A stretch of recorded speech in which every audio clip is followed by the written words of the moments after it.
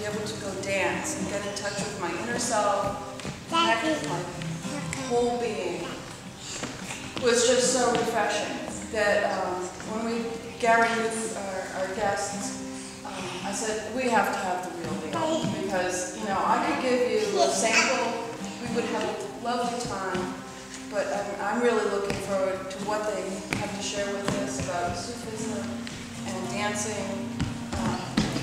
We usually have a chalice lighting, but we just want to dance, so take it over. The words for this first dance are from Jesus.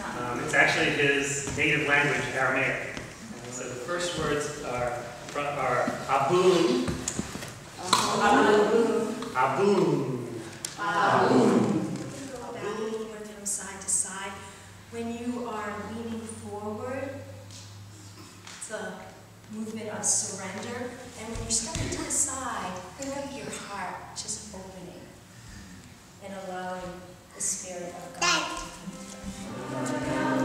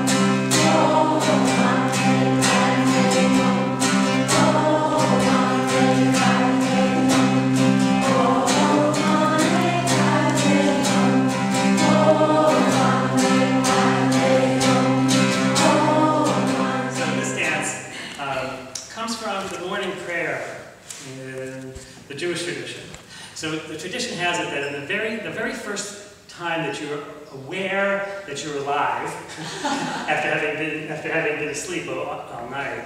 You say this. You say, grateful am I. And during the evening, your soul travels into the worlds beyond.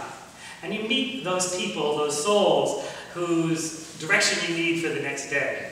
And you're given instructions and given your purpose for the next day.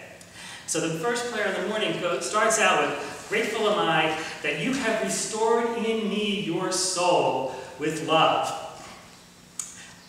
What great faith do you have in me? And that's the words we're going to be chanting in Hebrew. What great faith you have in me. This is God. Normally we think of us having faith in God. But the Jewish tradition has it that it's a two-way street. Anything that we do here on the earth affects God, and God affects us. And it's a mutual agreement, a mutual arrangement. So God has been...